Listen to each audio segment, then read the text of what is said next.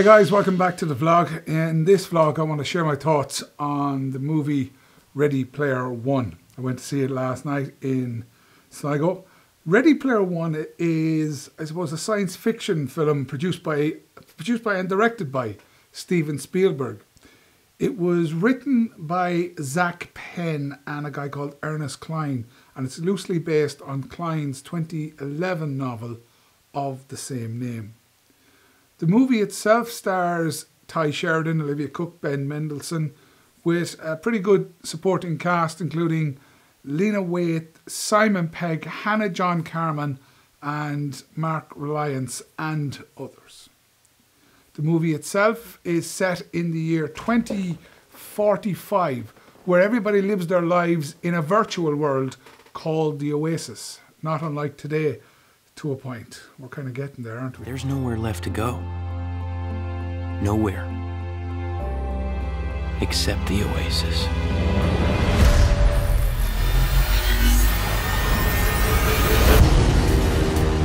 A whole virtual universe.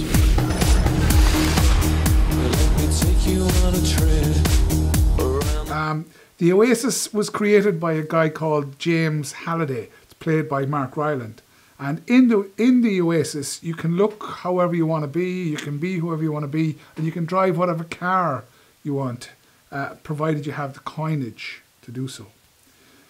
Before Halliday died, he offers the ownership of the Oasis to whomever was worthy enough and clever enough to discover the 3 keys, and that's pretty much the premise of the movie. If you're watching this, I'm dead. I created a hidden object, an Easter egg. The first person to find the egg will inherit $500 billion and total control of the Oasis itself. There's a bit of Willy Wonka stroke Indiana Jones type of a feel to this story. The winner should be, in Halliday's eyes, at least worthy and willing to keep his vision for the Oasis going. The main character, a fella called Wayne Watts, stroke Parzival, played by Ty Sheridan. And here's where it gets a little bit confusing, because it's an actor playing a character who in turn has an avatar in the Oasis. And that's the same for all the actors in the movie. A bit like Avatar, the movie itself.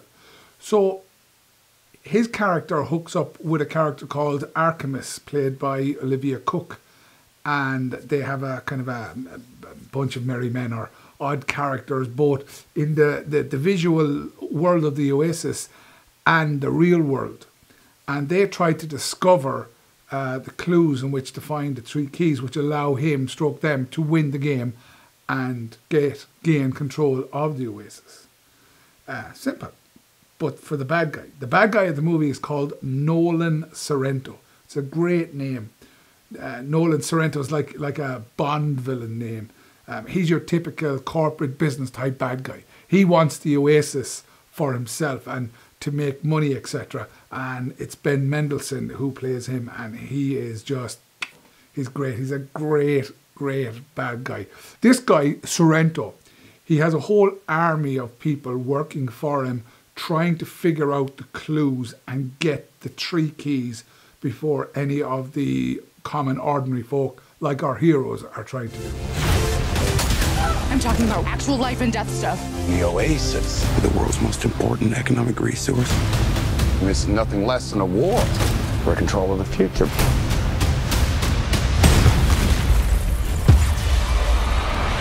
Welcome, sir. He has both a real-life henchman or woman played by Hannah John Carman and a virtual henchman called IROC and he's played by TJ Miller, and they do their jobs both inside and outside the Oasis to try and catch Parzival, Wayne Watts, etc., Samantha, you know, and that's the movie. That's kind of the movie in a nutshell.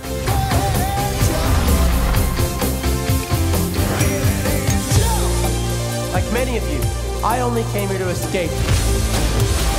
But I found something much bigger than just myself. Are you willing to fight? I loved it. I thought it was a great, great movie. I loved all the nods, all the Easter eggs to the 80s and 90s pop culture. They were fabulous. I love that kind of stuff. Some I got, some went right over my head. I wasn't a big gamer down through the years. I dabbled a little bit in the whole gaming world. But I appreciated the nods and recognised some of them. But like I said, some of them were way over my head, and I probably missed a load as well because everything is moving so quickly. You know, you're blinking, you miss something. The music used in the movie is fantastic. Some of my all-time favourite tunes from the era, references to some of the best movies from the 80s and 90s are in there. I just loved every bit of it. A guy called Alan Silvestri did the music. Originally John Williams was supposed to do it, but he pulled out to go on and score The Postman, and Alan Silvestri does a fabulous job. He did movies like Back to the Future, which features a lot in this movie. Not only the car, which you get to see in the trailer, but there's a reference to Robert Zemeckis and more. And the music is just class. I really, really, really enjoyed this movie, and it's nostalgia. The car race scene is amazing. The graphics are unreal. And I think it's a great story. If I was to have anything negative at all about it, it would be how quickly the characters bond with each other. But that's a flaw in a lot of movies these days. I would have liked a couple more scenes maybe where they would bond a bit more, maybe where they would develop their character a bit more and their friendships a bit more, put them in a couple of other situations where you see them developing and their friendship, etc. But then again, that might make the movie even longer than what it is already. At 140 minutes, it's still pretty long, but I loved it. I'd go see it again, even just to hear the music and try and spot a few more of the Easter eggs, which there are tons of. I really enjoyed it. I'm convinced there was reference to E.T., but I could be wrong. Star Wars got a nod. I think Harry Potter, but I don't know. I just, there's so much stuff going on. I can't wait for it to come out now on Blu-ray. I will most definitely be buying it. This one definitely going to add to my collection. I would go see it if you haven't in the cinema, if you can at all. This needs the big screen treatment for the first time. I saw it in the Max screen in the Omniplex in Sligo. As always, a great experience, and the lads inside in the cinema always, you know, they do a great job. Sligo cinema is great. I would highly recommend you go see this before it leaves the big screen. You do need the big screen experience.